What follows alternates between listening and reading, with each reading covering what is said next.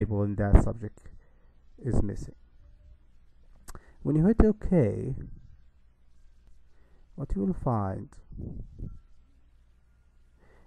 the first thing you will find is descriptive statistic about your variable. So the mean change in the weight was 5 with standard deviation of 2 for 133 subjects. The diet change, the mean was 60, standard deviation 11. Exercise 26 is the mean, where the standard deviation is 5. This is very important when we refer to it from the coefficient regression itself. Now, after that, the SPSS will give you a correlation between your variables. So the most important one is to make sure that your weight change has some correlation with your independent variable. So it is mild with the diet change, and again it is mild with the exercise. However, it is negative direction here, and these correlations are significant.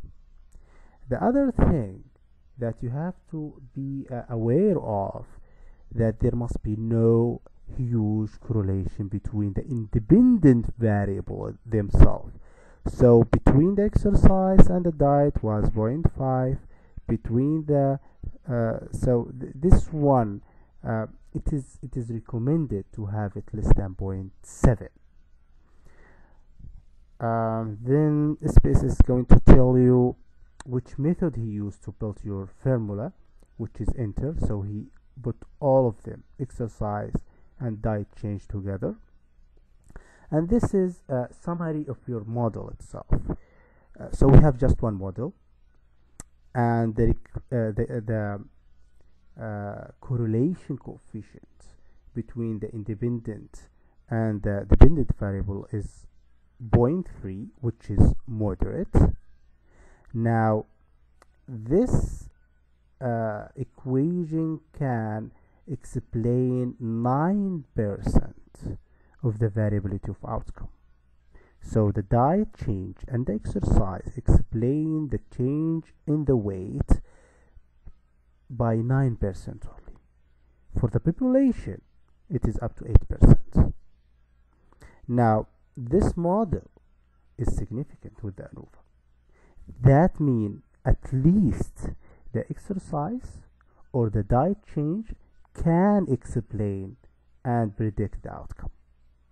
To know which one exactly, is it all of them or just one of them, you have to go for the coefficient correlation. This is your equation. Now it will tell you that your constant is 3.57. Now for diet change and the exercise, it seems to be that the diet change is significant while the exercise is not. So what does it mean, the beta here? It means that if we change the diet by 1 unit, it will change the weight change by 0.04 units, and the exercise have negative direction, but again it is not significant. Now this value here is after we control for the exercise. Now the other thing is we have something we call it standardized coefficient. Now the diet change have different units, the exercise has different units. For this one we are dealing with the standard deviation. So one standard deviation change in the diet equal to 0.24 change in the standard deviation. How to get it is from the first one. Here we have the weight change standard deviation, the diet is change standard deviation, and the exercise standard deviation. So without units. The next thing here is to check for collinearity. It should be done. We didn't select it, that's why we might select it for the next clip, which is the tolerance should be more than 0.1, and VIV, which stand for variance inflation factor should be less than 10. Now this give you the residual statistics. We'll explain it in detail in the next clip. Now to check for the normality of your data and homogeneity, you have this graph that already selected. So it is normally distributed between the regression residual for the weight change. The PP plot, it is almost over the line, so it is normally distributed. We have this chart here that we selected between the standardized residual and the predicted value. It should be clustered around 0. And if we put a line here, they should be equal, both of them. So if we hit it twice here and we selected the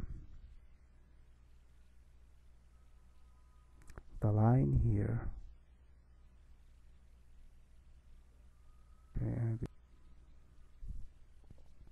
so these data should be similar up and down.